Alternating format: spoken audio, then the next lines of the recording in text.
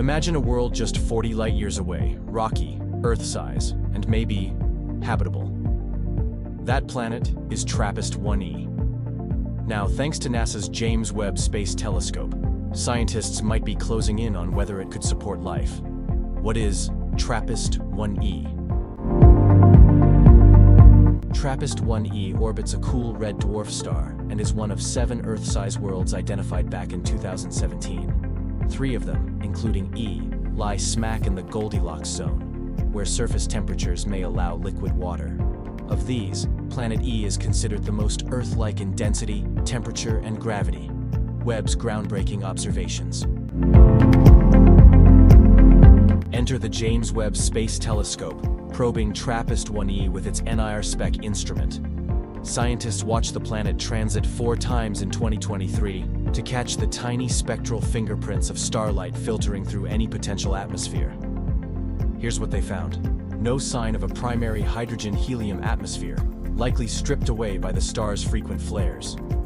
Instead, data indicate a possible secondary atmosphere, rich in nitrogen with trace methane, but lacking carbon dioxide, unlike Venus or Mars' uncertainty and next steps. However, the findings are tentative.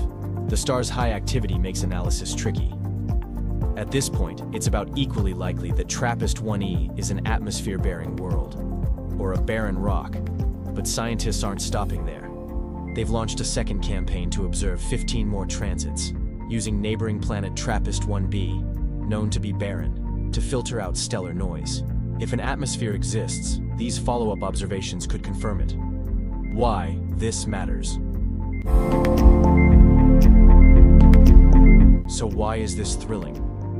Finding a rocky, temperate planet with an atmosphere beyond our solar system would be monumental. It gets us one step closer to detecting habitable conditions, perhaps even life. This would launch a new era. If the atmosphere is confirmed, observatories could dedicate 50 to 100 more transits to dive deeper, searching for water vapor, other gases, maybe even biosignatures wrap up.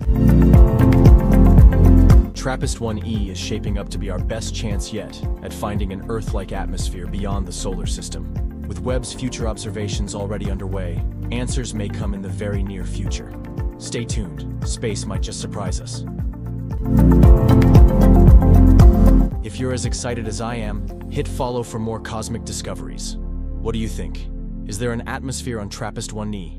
Drop your thoughts below. Until next time, keep looking up.